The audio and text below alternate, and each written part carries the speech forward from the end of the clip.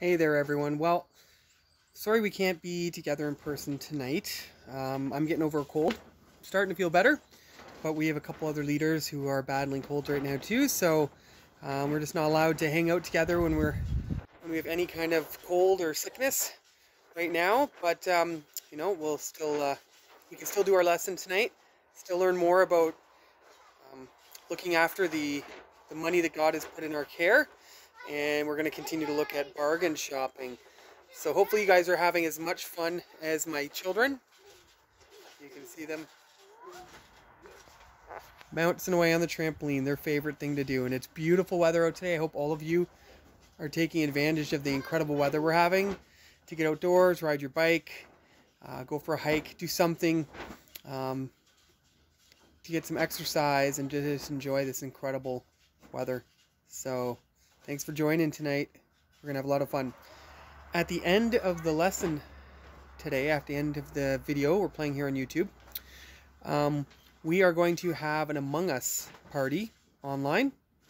Rachel Valenta is going to be one of the hosts, and we'll post that information in the comments here on YouTube and on in the youth Instagram posting, so that you can jump in and we can all play in the same rooms. So yeah, we can still have some fun together online. All right. Hey guys, so as we're talking about like bargain shopping, I have to share one of my favorite purchases of all time. So I love garage sailing. I love the whole process as you get to barter and you can make people offers. And my wife's sometimes embarrassed because, you know, someone may want like $20 for something and I'll be like, you take 5? And she's always like, no, that's insulting. I'm like, they can say no. And you know how many times I've had people say yes? It's worth asking. And if they say no and they counteroffer with $10 or $15, well, okay. Still works for me. So I was at a garage sale and I remember there was a golf set and a bag with some clubs in it. And I think the person wanted $20. And I remember going through it and looking in the pockets and stuff. And I found a couple. There was some jingling. I'm like, oh, I think they even have some change in your suite, you know, like maybe it'd be $1 of change. That's cool. And so I offered them $10, and they said, yeah, okay. I was like, oh, that was easy. So I get this bag home, and I'm home with it. And here, let me show you. If I can flip this around. Here we go. This is the golf bag. And I open up this pocket right in here, and lo and behold, inside that pocket, I found $18 in money, $18 in change. So this is one of my favorite bargain purchases right here, is my golf bag and clubs. You can get another look at it here, that I still have. I made this purchase 15 years ago. And I made $8 off of it. So why don't you let us know in the comments or on Instagram, let us know what your best purchase, your favorite bargain of all time was. So mine is, I'm still using it, best deal of all time.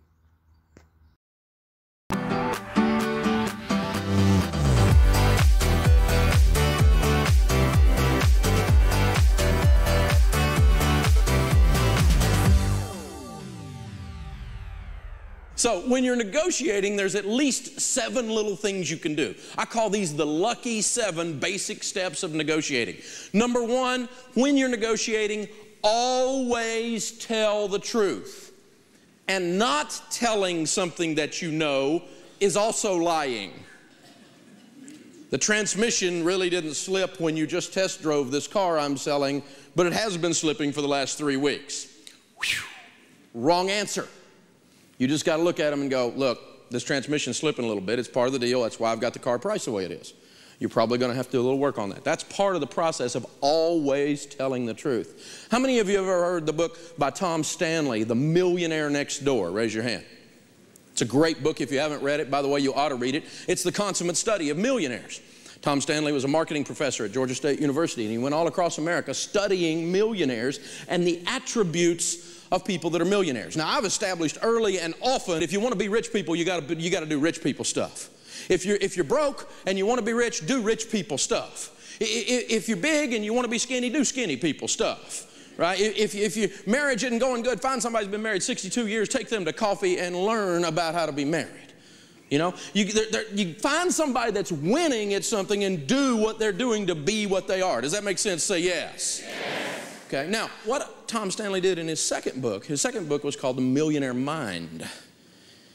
And in that book, what he did was he didn't study millionaires.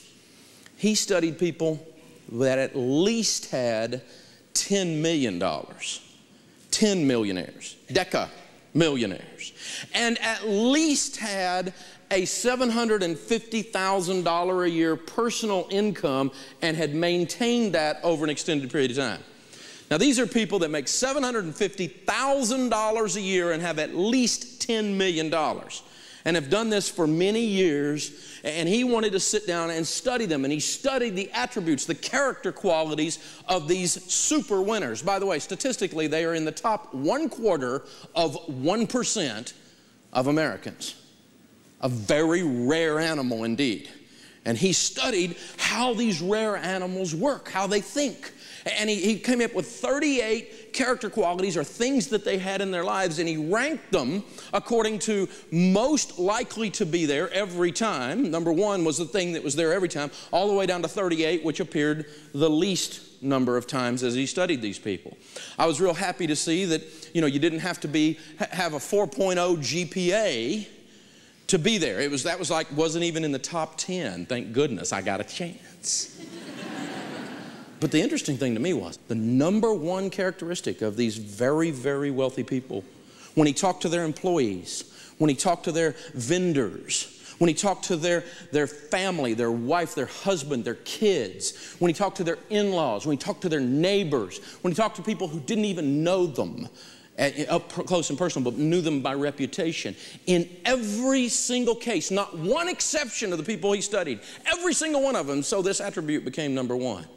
These people had fanatical levels of integrity.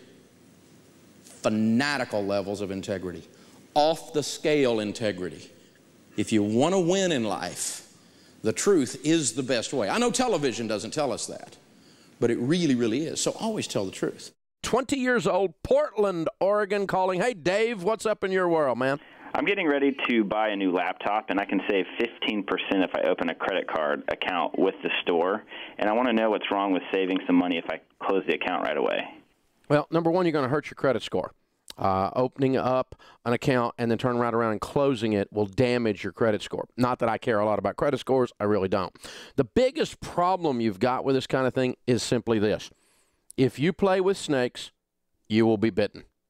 Let me give you an example of what I'm talking about, Dave. I had a caller the other day come to us with one of the big electronics store. They were a customer of the big electronics store. They went in there and they bought 90 days, same as cash. I got to use the money for free for 3 whole months. What's wrong with that, Dave? Kind of like your thing, right? And, well, the problem is when you play with snakes, you'll be bitten. This big electronics store is known for putting a warranty on everything. My caller said, I don't want the warranty, but guess what the sales rep gets paid on? Yeah, they get paid commissions on the warranty. So guess what happened when they filled out the paperwork for the 90 days, same as cash? Oh, the salesperson accidentally checked the warranty box. Oh, forgot. Oh, darn. And when they paid it off in 90 days, they didn't really pay it off because they had a warranty they had to pay for too. So it didn't work out the way he thought. Ended up getting back charged all the way through the thing for interest at a high rate. And got in a big fight with them over a warranty that he didn't really order because the salesperson was a twerp, and so on. And so, you know, this is the kind of crap that happens when you play around trying to save $14 on something. Dude, you're talking about the price of a Happy Meal that you're saving here. It's ridiculous. No, no, no, no. Do not sign up for a credit card to get a savings at the register. Now, I, of course, going around the country, have taught, you know, financial things for years. I'm on the radio in my city for over a couple of decades almost now. And one of the things I teach people, you probably know this if you've read anything I've written or anything else, is that I teach people don't buy extended warranties. Don't buy extended warranties. Extended warranties are a rip. So when you're going to buy a washer and dryer or a television or a stereo or whatever, and they want to put the warranty on there, that warranty is about 50 to 60% commission. Only 12% of it covers the actuarial statistical probability of the item breaking down. And so self-insure through that. Put that money in your pocket and use your emergency fund, because believe me, almost all of that is profit and marketing. It's a way for the salesman on the floor to make a little kick. And that's what it amounts to. So I've told people for years, don't buy extended warranties, don't buy extended warranties. I've not bought extended warranty in 20-something years. So my wife and I are shopping just the other day for a major appliance, right in our own neighborhood. And we go down to this electronics store, this appliance store that we like, that we do business with, and I bought stuff there many times. And I walk in the door, and we're looking at the item, and we're talking about it, and finally we say, I want the open box special, you know how you go through this whole thing. You got one with a little scratch on the side. And he comes back and he said, well, I got one that's a last year's model. What's the difference? Almost nothing, and we want the last year's model. Well, it's not the color she wants. I don't care what the color is. It's not, you know, it's an appliance. We're not going to see it. And so we are going through this thing. We're getting ready to make a deal. And I said, look, here's the deal.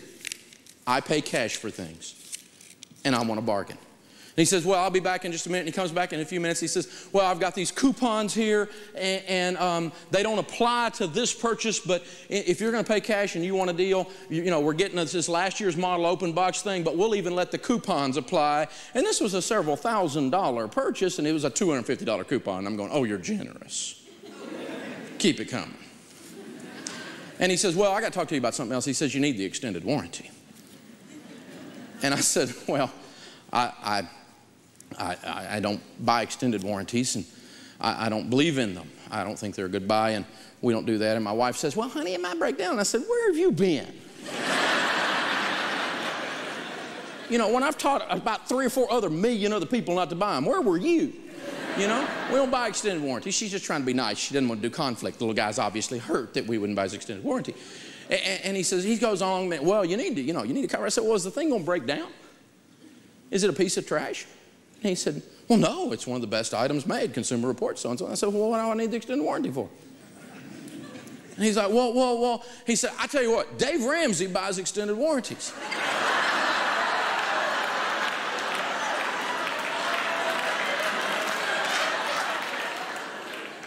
I thought he knew who I was, and I thought he was kidding around. And I started grinning. I said, no, Dave Ramsey doesn't buy extended warranties. Dave Ramsey, I can promise you, Dave Ramsey doesn't buy extended warranties. Well, now he gets all puffed up, and he takes I start to realize this guy doesn't know who he's talking to. And he's like, yes, he does. He was in here the other day. He bought a television in this very store, and he put an extended warranty on it. My ears are now red. My head is starting to change colors all the way back. And my wife said, honey, you're red. And I said, well, let me just try to explain this to you. I can promise you, I know Dave Ramsey personally. He does not buy extended warranties. Oh, I could show you the paperwork. And so I just pulled my license out of my pocket and held it up in front of his face, and I said, he doesn't either. And he looked at it and he went, oh no. I'm so sorry. And I said, well, yeah, you are. And Sharon, he's like, well, we can get you a deal, Dave, I promise you. And I'm like, look, man, I'm sorry, I can't breathe right now. When people lie about me, it just messes with me. I can't even breathe. And Sharon's like, well, we'll work this out. I said, we're not working nothing out, honey. I said, I'm going to say something I'm going to regret. And so what I have to do is right now is I have to quickly leave this store. And I held my breath and you know, and I didn't kill anybody, and I didn't transfer it and yell at my wife. I was really proud of myself, and I just left the store, and we went to another place and actually paid more. Because there was no way those people were getting my money. No way.